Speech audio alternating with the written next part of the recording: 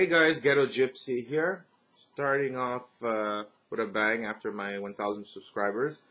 I'm going to start off doing Marvel Legends reviews from here on end. Let's see how it goes. Let's start with my first review. I'm going to do the 2-pack, the Domino and Cannonball 2-pack that came out. So basically, Cannonball's the one in the purple, and Domino's this one over here. So let's start off with Cannonball, okay? Okay, here's Cannonball. So basically, this is him in his like older type costume. This is when I think he made his first appearance in this one. It's a good figure, like it looks like Cannonball. The only thing that annoys me, I don't know if anybody else has these problems, it's with the feet. The joint on the feet on mine are really loose. So basically, if you push him over, bang, falls. His feet over here are really bendy and very loose. So that's the problem I have for him, and he poses still okay, but you have to put his feet kind of in a crooked way, because if he stands like a regular person too much, he'll fall right flat on his face like he's drunk or something. So basically, the only material that's on him is his collar, which looks pretty cool. Head has articulation. I'm not going to go through the whole articulation thing because everybody else does that, but you know, knees bend. He doesn't have a joint over here to make him bend forwards.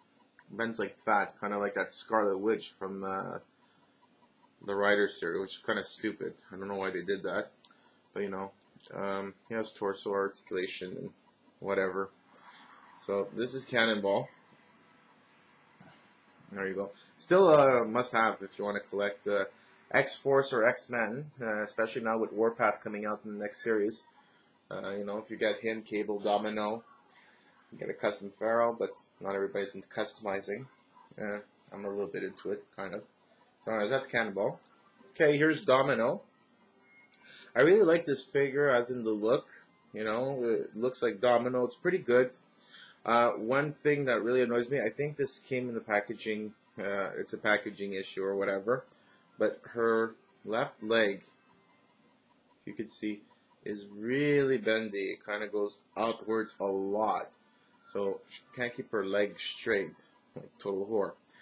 Anyway, so she could still stand. It's pretty good. I got into this pose there with the gun like this. Actually, let's put it a little bit higher. Yeah, it is her, but it's too slanted. I don't know if you guys could notice this on the camera. It's kind of annoying, but you know what? It's a good figure. She doesn't have that great articulation like in the legs, but the upper torso and everything else is pretty cool. So she's another must-have if you want to do, you know, an X-Force display. So anyway, so this was Cannonball and Domino, 2 X-Force members, pretty good. Like I said, I'm not really big on doing reviews because everybody else does reviews, so these are the ones that I have. They're okay, despite their little flaws. So, you know what, that's about it. So thanks for tuning in, guys.